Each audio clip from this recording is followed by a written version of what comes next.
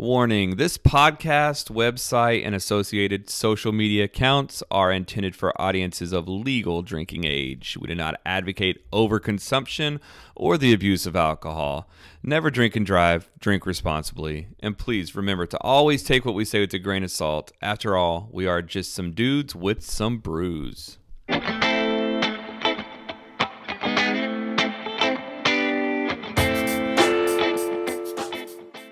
So, what do you got for us today, man? Okay, so what we got here is from Great Divide Brewery in Denver, Colorado, which I know you visited. I didn't visit, but I did drink some of their beer that you got from there, and it was mighty fine.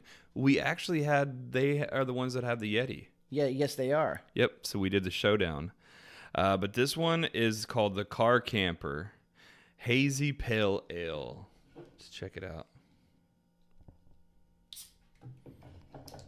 Have you ever heard of a hazy pale ale before? No, but I have been watching some beer reviews lately, just because it's mindless and I enjoy beer. And they drank some sort of a hazy IPA and it had little floaties in it. Yeah. So I wonder if it's like an unfiltered, if that's what a hazy is unfiltered. You know what I say about it? Cody Floaties. Yeah, them Cody floaties. Them Cody Floaties, man. That's what they need to say on there. Oh, this is really highly carbonated. It is. Especially for something that's hazy. I imagine it being like where you see the haze, right? But you can't see through all the bubbles. I'm not mad at that, though. I mean, I'm not either. It is odd because I wasn't expecting it to look like a soda. As far as the carbonation goes, it's got a good color to it. It is really hazy. You can see through it a little bit, but it does look like it's that dirty haze that it has. I don't know. Dirty makes it sound like it's not going to taste good, but dirty haze. Well, it's just like the clarity's not there. Dirty haze sounds like some sort of I don't know, some kind like of drug. Like the dirty haze. Go get some of that dirty haze. It doesn't kind of sound like a drug. I was like thinking pot. a song. Sound like some pot. You go get some dirty haze. Yeah. Or a song. There you go. Like a song from one of those old rockers. But I'm saying that because it's like Purple Haze. Yeah, I'm not Dirty even Haze. I'm thinking like it's a song by, and maybe this is why I'm thinking of pot, like Willie Nelson's song, Dirty Haze. Oh, okay. I got you. Back in my day, we'd listen to Willie Nelson's Dirty Haze. Gosh. I could see that. Dude, this is good. It's pretty hop forward. Yeah. Man, this one's good. It tastes like a light IPA, and I like it. Do you know what it's reminding me of? Remember when we had that pineapple mimosa? Yeah. And we were saying, I wonder what this would taste like without the pineapples. This is what it's kind of tasting like that flavor. It's got that pale ale taste. So let me read what this says here fruity. on Untappd. It says, Car Camper is the beer to fuel your next adventure. Oh, pardon me. Generously hopped and dry hop with Sabro hops. The aroma hints at cantaloupe, mango, and coconut and finishes evenly with a pleasant mouthfeel. Surrender to your wanderlust and be sure to pack plenty of Car Camper.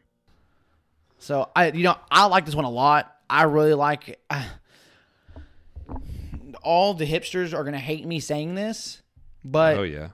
I think I like an American pale ale better than an Indian pale ale. I am with you all the way, dude. I'm 100%. I've been that way for a few years now. Pale ale, I like IPAs, but I love a pale ale. Yeah, I feel like it's just more well balanced. It doesn't overdo it with the hops. Dang, this one's good. Yep. Appearance. So color, it's got a nice yellow color to it. It's clear, or it's you can get a lot of light through it, but it's not clear. The clarity is not quite there. Which is intentional with the hazy. Right. What kind of aroma do you get? We're going to have to go through these steps step by step from now on. I'm getting a little bit of fruit, but I'm getting a little bit of floral too. And then flavor. Yeah, so if we were like riding that line of fruit and floral, be like a dried fruit or a sweet blossom. I think it's going to be more of like a dried fruit, artificial fruit. Yeah. Yeah. And then this also says to do flavor and mouthfeel. So flavor, it's bitter, obviously, because of the hops. I don't get any tropical notes. I can see where they're saying mango a little bit, but I think I'm stretching. Yeah.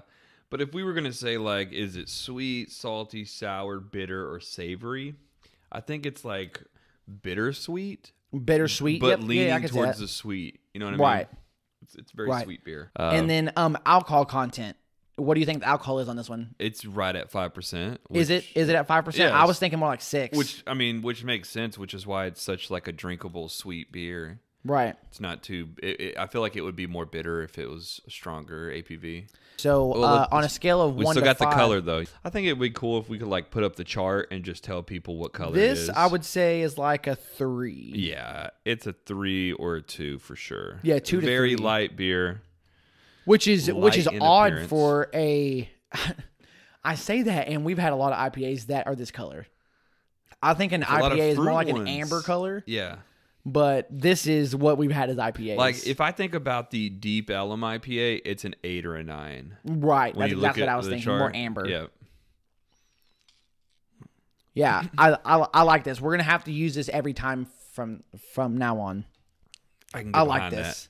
So, again, what do you got from a scale of 1 to 5? I'm thinking like a 4. I'm going to give it a 4 too. 4. All right. Appreciate this beer. Look, I already almost drank it just judging it. Yeah, that was good. That's the way to do it, man. This one's good. Hey, everybody, make sure to go online and follow us at _Dudes and Brews. You can find us on Instagram and Untappd. Make sure to follow us there. But we're out. Peace.